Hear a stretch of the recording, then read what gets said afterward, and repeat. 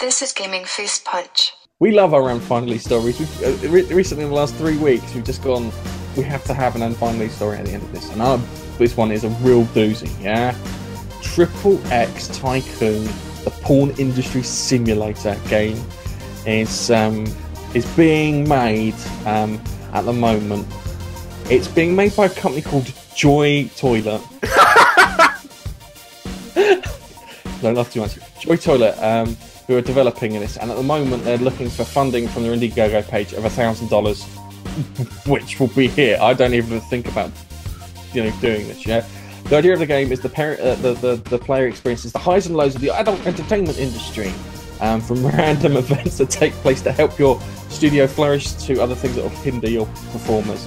And the players will experience the volatile consumer trends, big show awards, and the coming and going of their performance through the decades, because you start off in like the 70s and you work your way up to like now. Which graphically, this thing isn't fantastic. This looks like a kind of like a Mega Drive kind of game for all intents and purposes. But it does actually sound quite interesting, because they have look like they put some thought into it. Start from the 70s, and then you have to cope from the 70s to you go from the theatre to home release, from home release to DVD to Blu-ray to internet to videos on demand to get it onto this, that, and the other, and then people were pirating things. And if they've got that level of detail in that, I think it's actually going to be quite an interesting game to play. Gareth, you've been paying a lot of attention to this game. I literally just picked it up. I literally picked it up this morning. Not the game, the article. I'm trying to be very careful what I'm saying. If you look at the game, it's not a graphic game, yeah? It's not like a pigeon fucking simulator. Yeah, so there's not a pigeon in sight, right? But there is not a pigeon in sight. Being 1970s porn. Being 1970s porn? I don't know much about 1970s porn. I'm going to be completely honest with you, Keith. Let's just say it was a bit more hairy.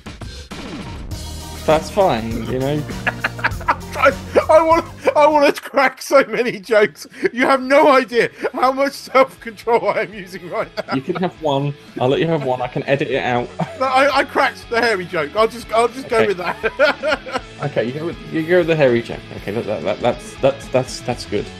I do know that you're going to have to probably hire someone to play bass guitar for all the music. Wow wow. Yeah. Thanks so much for watching this video. If you enjoyed it, hit that like button. If you want to see more, hit that subscribe button. And don't forget to comment down below. Follow us on Twitter. Add us on Google+. And like us on Facebook.